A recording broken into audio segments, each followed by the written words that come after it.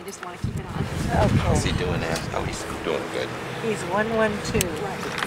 Total length. So that's total length 112.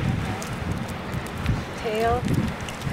The Narragansett Bay Coyote Study was designed to examine why coyotes were becoming more numerous. And one of the things that the literature shows that numbers of coyotes are often related to food.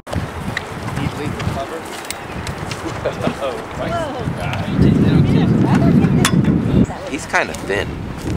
It should be this year's pup. Taking that.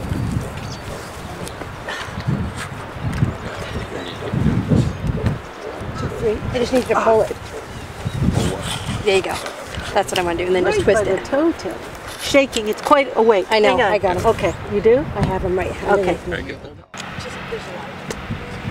Ear is 11.5. Height at shoulder.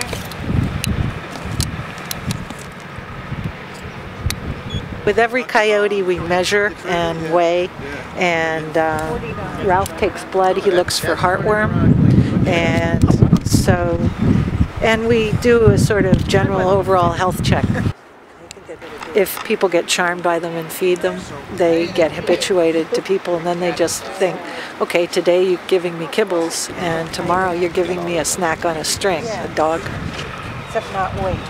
We use our GPS collars as sort of a detective's tool to figure out where these coyotes are getting their food and what resources are important to them. This is a collar that's specifically designed for this study, and it's pretty unique, I think. It's got a GPS component and a VHF radio component, and this is the automatic release, which will let go at a pre-programmed time.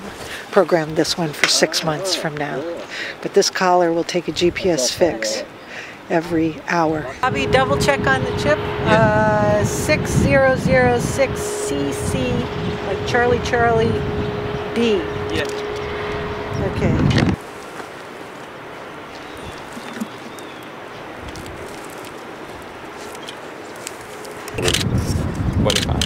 Yep. 25 pounds. Right. Yep.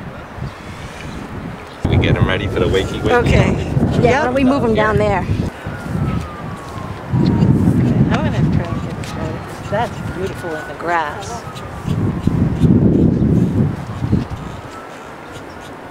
Educate that person, go there, talk to them, and explain this vicious cycle that you can create. Because the thing that happens inevitably with a coyote like this is they end up getting shot. And it's not really the coyote's fault. It's just, it's been trained to be a pest.